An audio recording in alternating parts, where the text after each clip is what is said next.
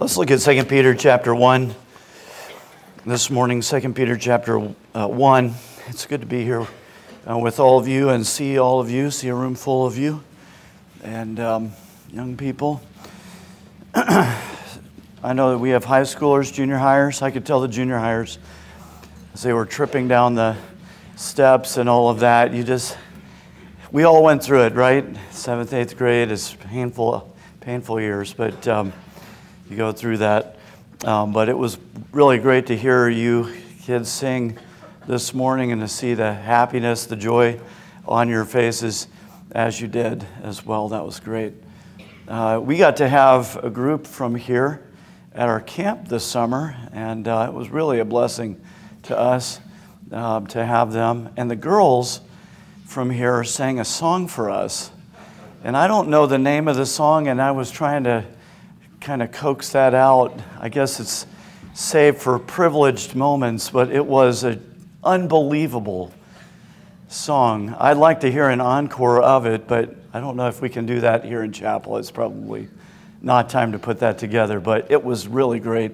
Anyway, if you've never heard their song, that needs to be sung more often. I have to say, it's very good song. And you all don't even know what I'm talking about. I don't even know what I'm talking about. I know it was great, but I don't remember the name of the song or even what it was about, except there was a guy in it, and he was coming by and seeing the girl on the porch, and then the girl just totally treated him like a jerk. And I said, good for you. Do it, girls. But anyway, I want to preach to you something, and I say this to you, and I know that, we're here with college kids. We have the high school kids as well. You're not just spectators, but I prepared for college students. And I think what I'm going to say here applies to all of you, but especially as you are here. Some of you have come to prepare for ministry. Some of you have come because you want to be equipped for service in your church. Some of you to get Bible college experience. Some of you probably came to just be open to what the Lord would have for you and to be willing to do what He wants. And whatever the reason is that you're here, understand that it doesn't really matter whether ultimately you end up in the ministry or are a layman in your church. And we would be tempted to say, if you are just a layman in the church, as if that's somehow like lower class. And it's not. Not at all. Not at all. The point is that you would spend the rest of your life live for the Lord. That's the point. Whether God has for you a future ministry in full-time vocational ministry or not is really not the big deal. Some of you, it will be evident that God wants you to preach or teach or be in a Christian school or a pastor's wife. And that will be evident and obvious, and it won't really be something that you can help because it will happen. But the point is, and this is the big deal, that everyone from this side to that side and all the way back would live out your life for the Lord. At the end, when you die, whenever that is, whether it's early or late, when you die, that you'll stand before the Lord and He will say to you, well done, good and faithful servant. There cannot be any greater thing in the world than that, right there. To hear that well done at the end of your days. And when the Lord says to you, well done, you will not be saying, yeah, you're right. You won't be saying that. You won't be thinking, I knew it. I knew I was doing great. You won't be saying that. You will be standing in the presence of the Holy One, the Most High God. You will not think to yourself, I earned that. You will be thinking, no, that's not true. It was not well done. So I say that to set up what I want to say here in the message from 1 Peter chapter 1, 2 Peter chapter 1, 2 Peter chapter 1. To say to you that really the Christian life is not a performance art. It's not a show. It's not, you're not going to get nominated for an Emmy. You're not performing. You're living, you're being, you're becoming. And so you can learn how to do all kinds of things in spectacular ways that impress churches, and teenagers will go crazy because they're excited to hear you preach or speak or can't wait for whatever. But all of that is really nothing. Nothing. In the last day, in the day when you stand before God, He's not going to say, you were the best vocalist ever. He's not going to say that. He won't have an award or a prize because you played the piano really great, or you were an excellent song leader, or you could preach and hold an audience captive for hours on end. Try not to do hours, all right? Minutes. Minutes is good. Minutes is good. But you don't get a bonus prize for any of those things. There's not a crown in heaven for being the greatest evangelist or even leading the most souls to Christ ever. There's no award for that. There's no crown in heaven for it.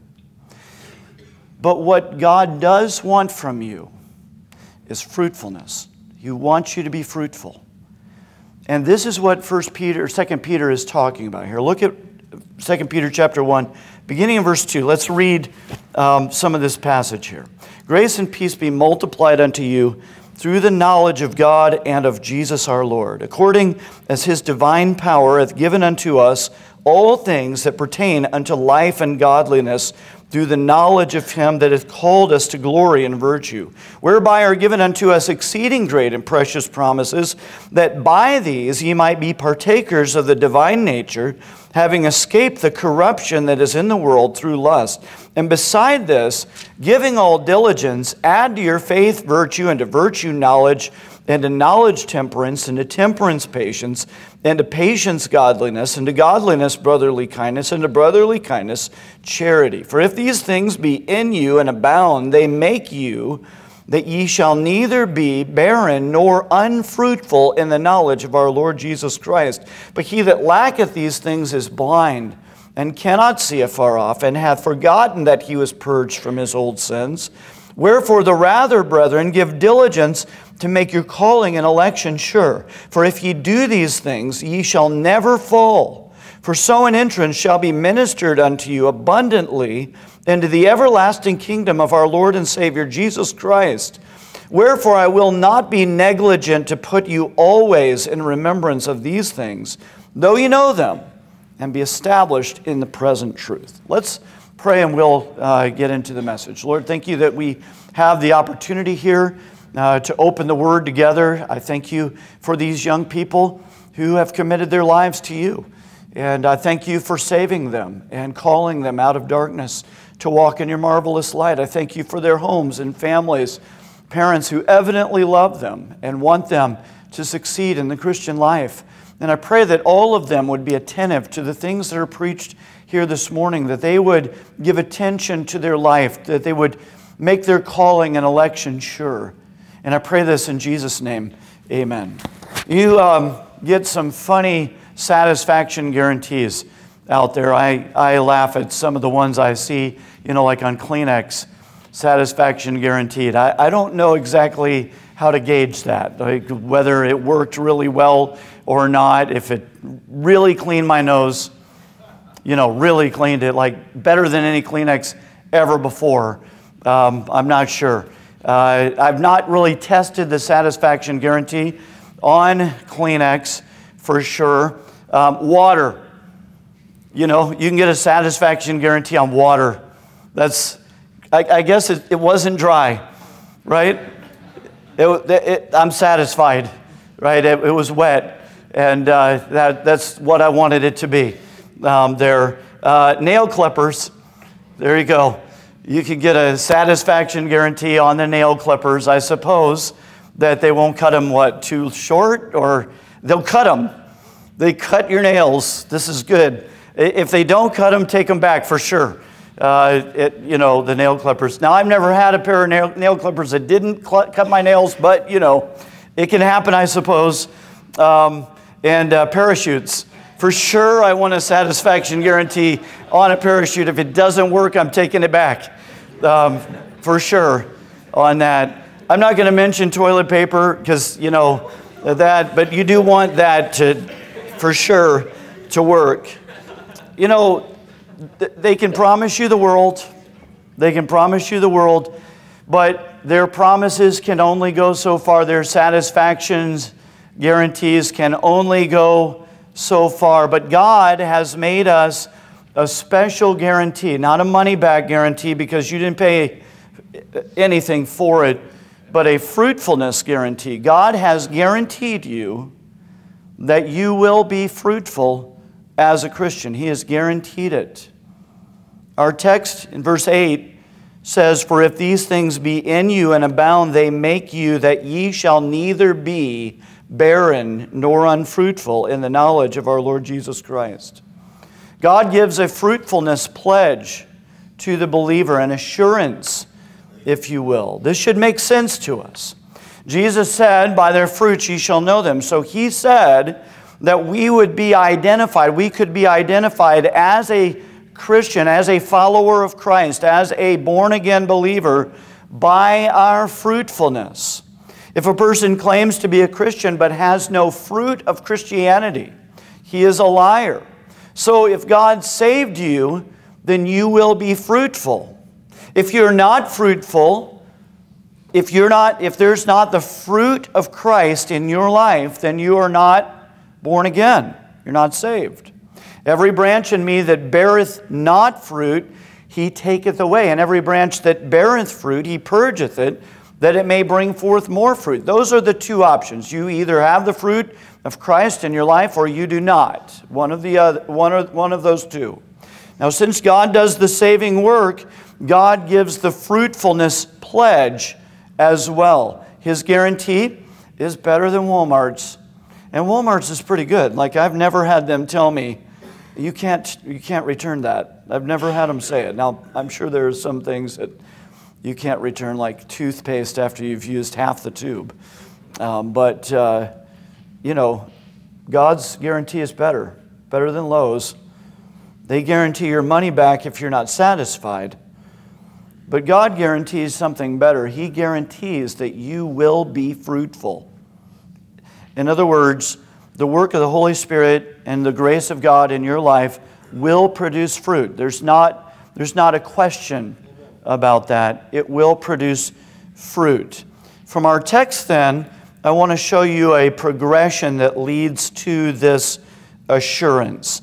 We'll consider first the possibility of the alternative. So there's a possibility that we might be unfruitful, and that sounds like a contradiction. Like you just said, we would not be, and yet the Bible speaks of the reality that some will not be fruitful.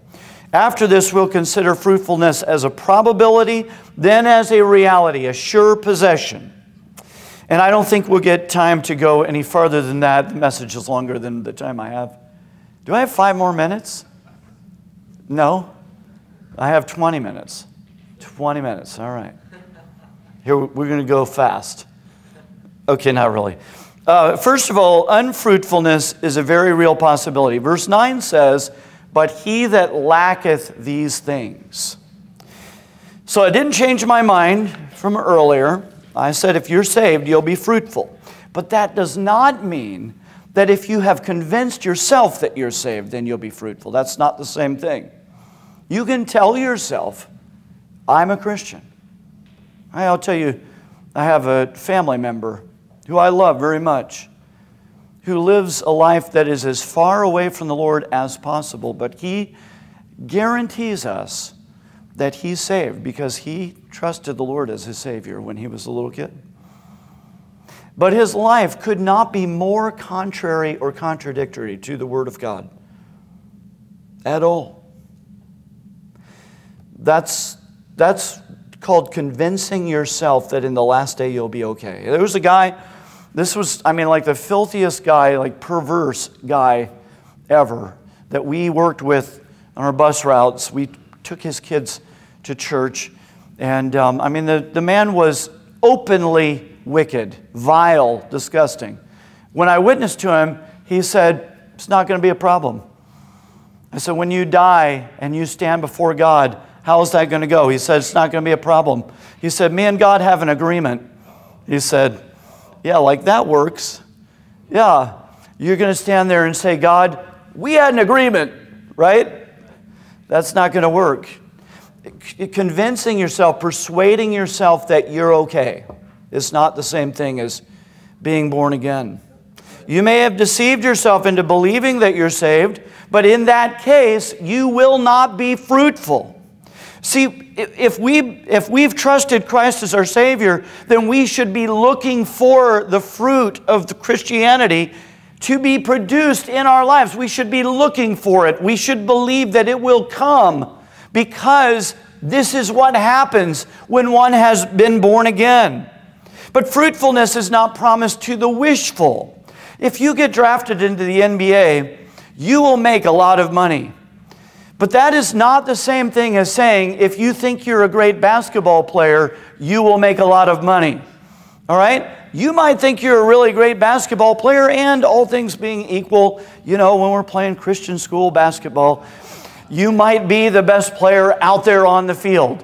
But the NBA scouts probably are not even coming to watch you play. If they do watch you play, they're probably not thinking, that's the next Larry Bird right there.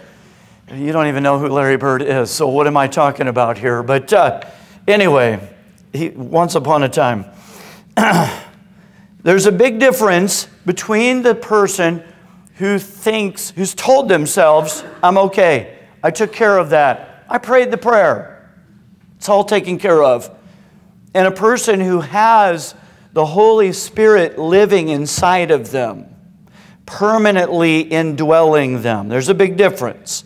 It is the man God saves by grace that will be neither barren nor unfruitful. That's why Peter challenges us, in fact, to give diligence to make your calling and election sure. Don't sit back in smug self-satisfaction.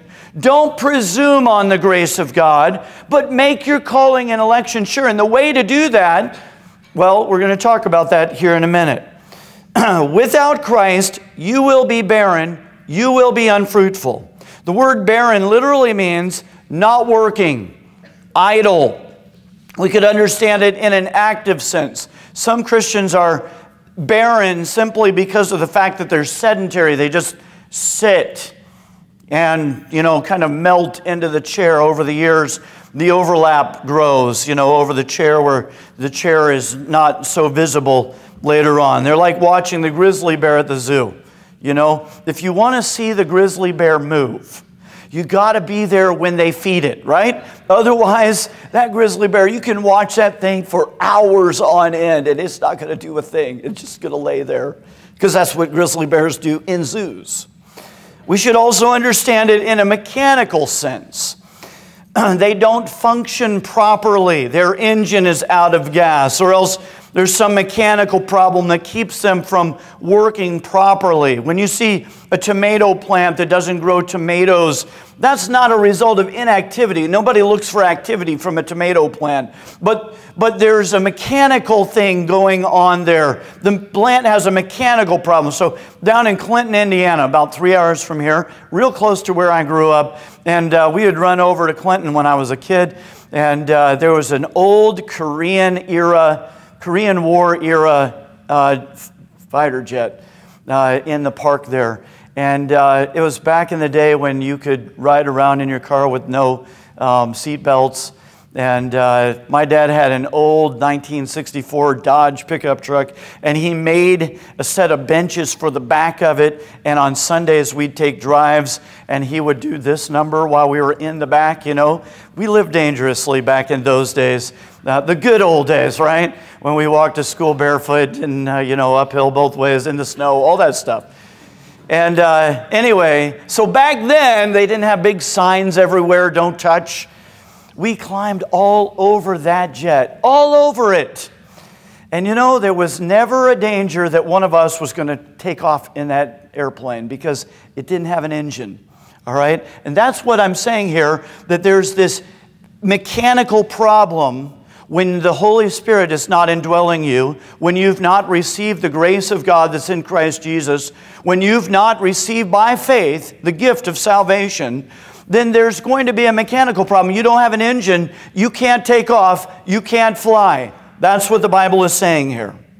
The word unfruitful means unproductive, useless. Obviously, the two are closely related, and Christians need to consider that this is a real possibility. Some people lack these things. The cause of barren unfruitfulness, he that lacketh these things, this barren unfruitfulness, is caused by a lack of these things. So what are these things?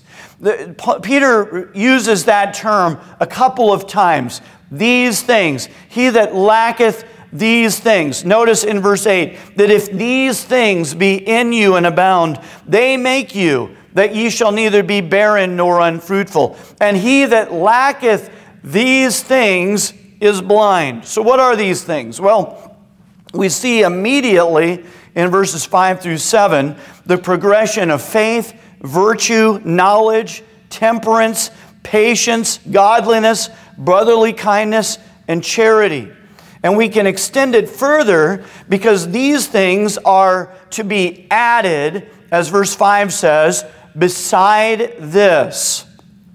So to all these things that, as verse 3 says, pertain to life and godliness through the knowledge of Him, and those exceeding great and precious promises that are mentioned in verse 4 are partaking of the divine nature, are escaping the corruption that is in the world through lust. So a lack of these things is what causes barrenness, what causes unfruitfulness in your life. The reason for barren unfruitfulness, verse 9 tells us, is that he is blind, that is, nearsighted, forgetful, like he can't see anything from very far away. When your eyes are set on temporal things, when your eyes are set on the things of this world, then you will be barren and unfruitful. A lack of these things causes that. So nearsightedness amounts to blindness, really. And when you've set your affection on things below, which is what it means to be nearsighted, then you are forgetful of Christ's work on your behalf.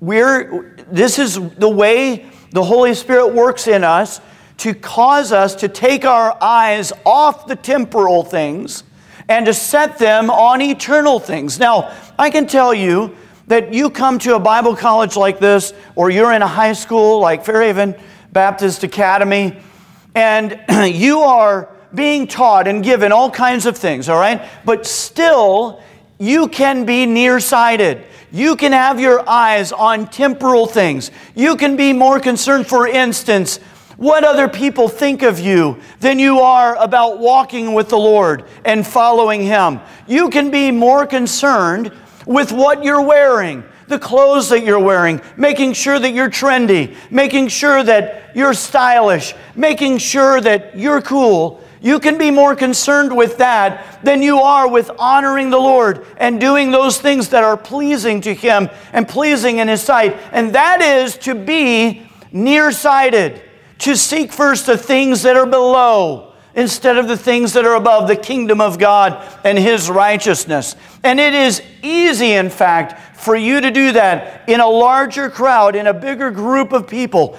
Probably many of you that have moved here, you come from a small youth group, maybe a small Christian school, and maybe that you were the only one in your group or in your class for a while. And then you come here, and all of a sudden you're introduced to all kinds of peer pressure and social pressures. And you become wrapped up in that and concerned about that and worried what other people are thinking or who likes me or who doesn't like me and so on. And you've forgotten. And when you do that, the result will be that your fruitfulness will be stunted. You might grow fruit. You know, our family bought a new house a couple years ago, and we had about a dozen fruit trees in the back that had not been cared for many years. And so they grew, you know, the trees grew apples, like apples, grew little tiny apples nobody would want to eat. All right, it was fruit, yes, but not the kind of fruit that would be fruitful, that anyone would desire or want. You can do that by being wrapped up in what's happening around you. So, consider this well. Never let yourself presume on the grace of God, but ultimately understand that this sort of thing, this barren unfruitfulness, accompanies a false profession of faith in Jesus Christ. For those who have been born from above, then, fruitfulness is a probability. As verse 3 says it, His divine power has given unto us all things that pertain unto life and godliness. He has, in other words, given you everything that you need in order to be fruitful. He has given to you. I need to show you the stream of fruitfulness then. Fruitfulness begins with the gift of God. Verse 3, according as His divine power hath given unto us all things. So the word given is the same root, the same Greek root as the word grace. This is a gift that God has given to you. These things have been gifted to you. It's not just a Christmas present like would be given to you. It is in fact your inheritance, which God has given to you to be used immediately. If you grew up, or born into a wealthy home, wealthy family, the wealth of the family would be also yours. So that all the wealth of the family is your wealth. You're able to have, you can afford to have nicer things as a result of that. It would be available to you.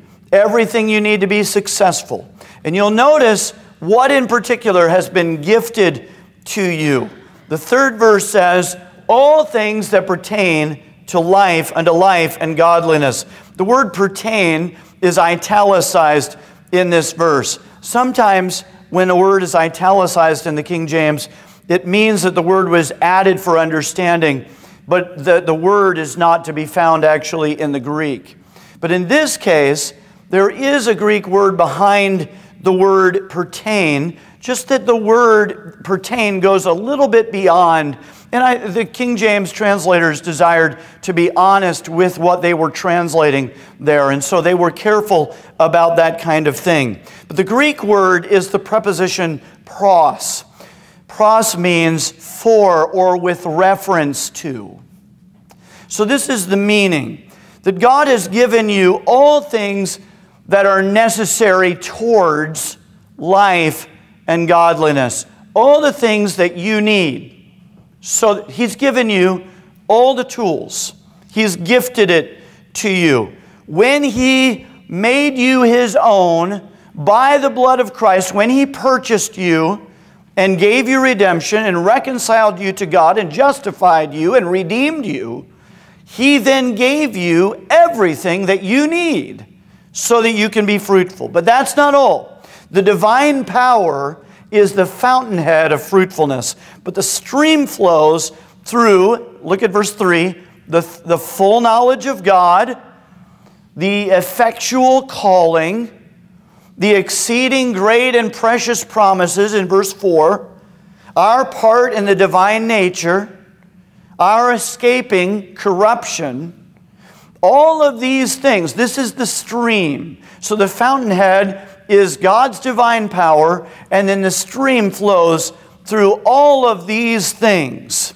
Fruitfulness comes out of that. And we could compare it, really, if you know about trees, you know that they have this xylem and phloem. It's like a tissue inside the bark that it works like a straw that pulls the nutrients up from the roots up to the leaves, and then brings down from the product of photosynthesis down to the roots. And it's an amazing system of feeding the tree. And you know, in trees, in fruit trees, the fruit is actually the excess. It's all the nutrients that the tree didn't need goes into the fruit. So it has to be a very healthy tree that will be a fruitful tree. There has to be, the tree has to be feeding itself a lot more than what it needs, and then it stores it in that fruit. So this is what God is doing to us. All these things are the gift of God. He gives us all things that pertain to life and godliness. He gives us full knowledge of God. He effectually calls us to glory and virtue. He gives us exceeding great and precious promises. He makes us partakers of the divine nature. He delivers us from the corruption that is in the world through lust. And through all of this, He promises that we will, by means of that, be neither barren nor unfruitful. But that's not all. That's God's part right there. There's also a part for us, something that we need to do, because we're not just trees. We're not just sticks in the mud. We're not just standing there like patients on a monument. We're engaged. We're busy. We're called to activity. We're called to work. Participate in the work that God is doing in your life. So fruitfulness then comes by our diligence to produce virtue and so on out of our faith. Notice what the Bible says in verse 8. For if these things be in you and abound. We already pointed out that these things refer particularly to verses 5 through 7. Notice that verse 5 begins with giving all diligence. Giving all diligence. So this is your part. You have to be involved, engaged in this so that you become fruitful as a Christian. You cannot, you must not sit back basking in the glory of God and in His grace and saying, just feed me, feed me, feed me. Oh, no, no, no. You also must be engaged. You must give all diligence to grow as a Christian. So this is what God is calling you to do. Notice, again, go back to verse 5. The verse says, add to your faith virtue, and so on. Now, I would point out to you that this adding to literally has the idea that the later one is produced out of the earlier one. So the later one grows out of the earlier one as you give diligence to improve what God has done in your life. By faith, virtue is produced. And then as you work to improve that virtue, the next thing on the list is produced. I could look at it right now. Add to your faith virtue, to virtue knowledge. So then as you work to improve that knowledge of the Lord, the next thing on the list is produced in you. And it's not like it's produced like one at a time. Like you get this one and you grow it up, you know, you blow, like those big blow up things they put in yards, you know, and it blows up one part, then it blows up the next part, like that. But rather, these things are all working and growing, but the one growing out of the next, out of the next, out of the next. This is what comes of it. So all of these things are the gifts of God. He gives us all things that pertain to life and godliness. He gives us full knowledge of God. He effectually calls us to glory and virtue. He gives us exceeding great and precious promises. He makes us partakers of the divine nature. He delivers us from the corruption that is in the world through lust. But that's not all. That's God's part. And then we give all diligence, and by doing that, God is making us fruitful. It's as if God has provided you with the field and the tools and the seed, and all you have to do, you inherited the farm, and you've got everything that you need. You just have to go out in the field and plow it and plant it and tend to it so that in the end you will be fruitful. This is what God has called all of us to do. Faith is the starting point. It's already there in place, or else without faith it's impossible to please Him. So you've received God's grace by faith, and then by faith you work to improve what God has given to you.